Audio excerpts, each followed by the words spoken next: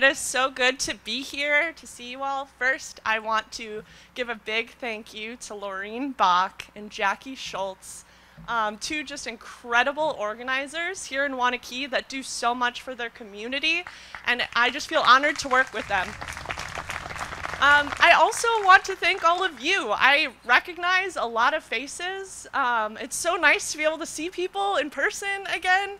And I know these last year and a half has been just so incredibly hard. And so for all of you that did your part in the 2020 election and helping to turn Wisconsin blue, just thank you. From the bottom of my heart, thank you so much. So I wanted to talk a little bit about organizing. One thing I will sometimes hear from people is, it is 2021, why do I need to get plugged in to organizing elections now? I need a break. Well, I think if the last 10 years in Wisconsin has showed us anything, it's that we cannot afford to sit out and not pay attention, right?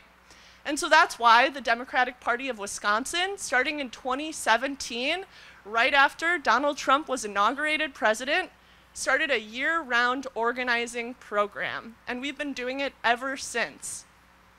And so I had the pleasure of helping to organize the north side of Madison in 2018 and finally kick Scott Walker out of office.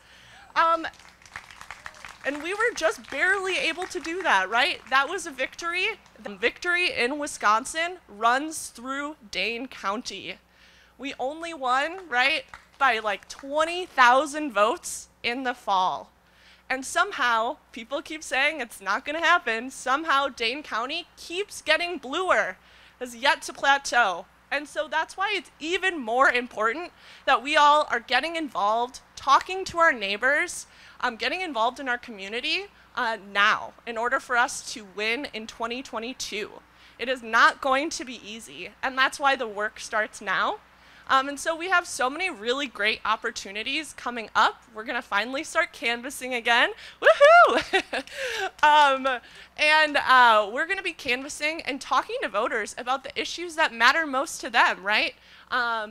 Like, for example, the incredible child tax credit that just recently hit families' bank accounts, right? And showing them that Democrats are stepping up and fighting for them. And these are voters that are also not reliable midterm voters. We know that there are tons of people that often turn out in a presidential election.